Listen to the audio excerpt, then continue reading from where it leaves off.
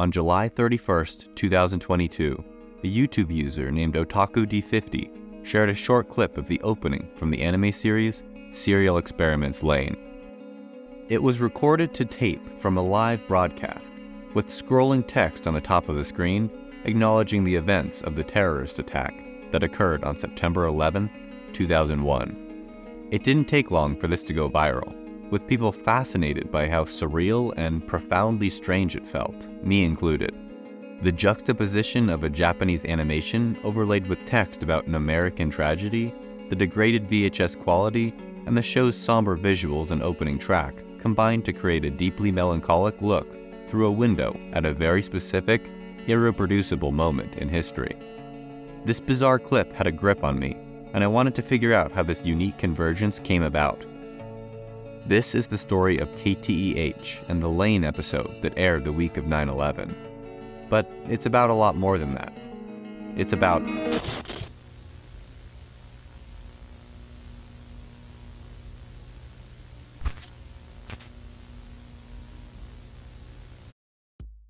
KTEH was a PBS station in San Jose, California that served the South Bay and later expanded to cover more of the San Francisco Bay Area.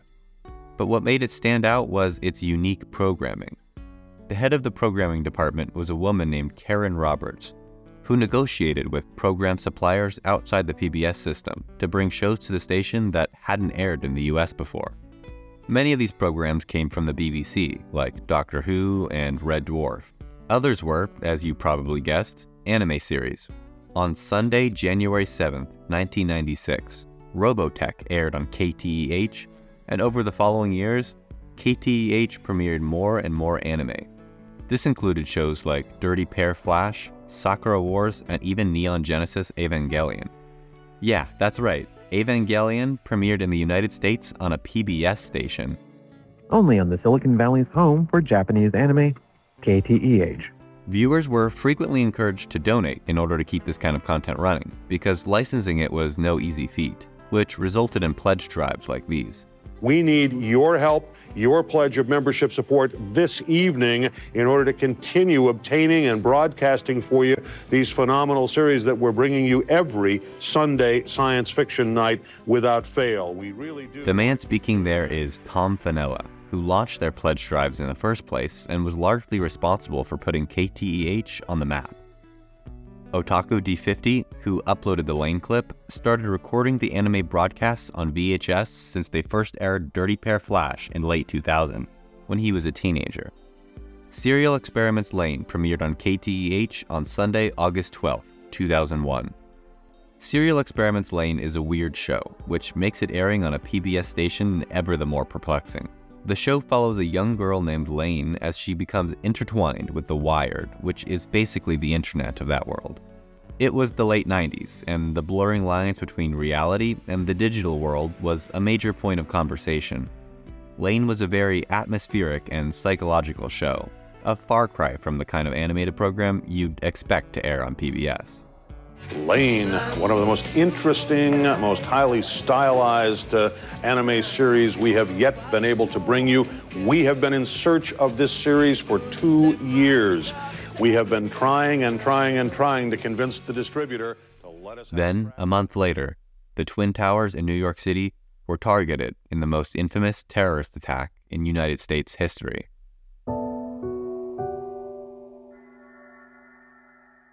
Media in the aftermath of 9/11 reflects the atmosphere of uncertainty that overtook the public consciousness in America.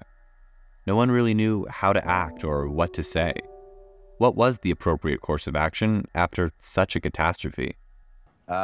We are back.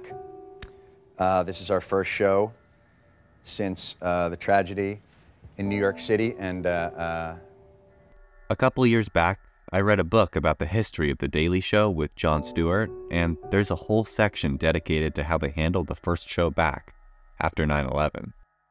Steve Carell, who was one of the correspondents at the time, said, "I remember Stephen Colbert and I sitting with John those days after trying to figure out what to do, what to write, and how to even put on any show. It all just seemed so irrelevant and small." It was a strange and confusing time for people who felt powerless, just trying to do the right thing. And if you were on air, that feeling was amplified. SmackDown is sports entertainment, but the evil behind Tuesday morning's terrorist attacks is real. Yeah, it also got pretty weird. KTEH's travel auction was originally supposed to air the Sunday after 9/11, but due to the attack, it was delayed and replaced with an anime block of Evangelion, Sakura Wars, and Serial Exeriments Lain. In retrospect, it's a very strange decision. Lain is a pretty depressing commentary on how the state of the world is changing and becoming unavoidably interconnected. But its airing here was just the result of filling the vacant spot with something they had available. In this case, what was planned to air the following Sunday. KTEH doesn't exist anymore. It was acquired by KQED, and Karen Roberts, the head of programming, passed away in 2006. Tom Fenella passed away a year later. It wasn't until late 2020 when Otaku D50 uploaded a clip of one of the pledge drives from KTEH's broadcast of Sakura Wars on the recommendation of a friend who thought people may find it interesting. Kenny Lauderdale, a content creator who covers older and oftentimes obscure anime, watched it on stream and asked Otaku if he had any more recordings like it.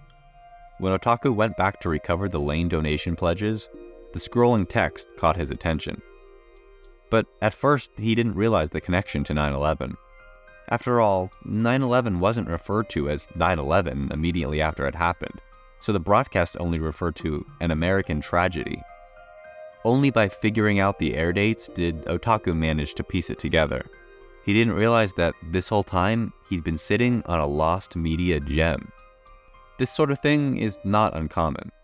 Just last year, a VHS recording of a SpongeBob SquarePants Got Milk commercial that was previously considered lost media was found and uploaded by the Toon archivist. It also aired in 2001, and there were no traces of it anywhere, aside from people's memories. And I know for a lot of people, 2001 doesn't seem like that long ago, so talking about it like uncovering history sounds weird. But it really was a different time in a lot of ways. There was internet, of course, but brands didn't upload their own advertisements like they do now. And why would a PBS station bother to archive a Lain episode with scrolling text that was always meant to be temporary? The only way these sorts of things would survive was if someone at home just so happened to record it on their VCR at the time of airing. Combine that with the fact that VHS tapes degrade over the years, especially if they're not stored in an ideal environment, and the odds of some of this media making it out is slim. But that's also what makes it all so fascinating. It's history preserved by ordinary people, most of whom didn't think what they recorded would be significant. They recorded it because they liked it, or they just wanted to rewatch what was broadcast. And with websites like the Internet Archive, some of these ephemeral moments in media can now be accessed at any time, by anyone. There are a lot of parts to this story that felt weirdly tailored to my interests. I got into Serial Exeriments Lain a couple years back, as it's been going through somewhat of a recent resurgence in popularity lately. I've always found myself drawn to lost or obscure media, particularly late 90s and early 2000s. I even worked at a PBS station in the Bay Area for a bit. And I'm really fascinated by media in the aftermath of September 11th. I was born in 2000. While I can read or review the history, the exact feeling is something I'll never be able to fully understand since I didn't really live through it. I get that the Lain tape may seem mundane. I realize it's not the most interesting documented acknowledgement of 9/11, it's far from it. It's scrolling text on a television station on the other side of the country airing a program from the other side of the world. In a way, it feels disconnected. Maybe that's why it's so compelling. It may seem inconsequential because it's the quiet reaction that usually gets forgotten with time.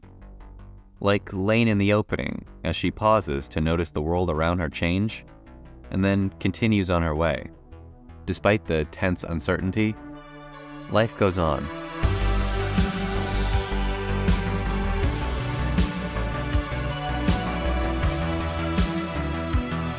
Thank you to Otaku D50 not only for preserving this interesting moment in history, but also for answering my questions. His channel is in the description if you want to check out all the original clips for yourself.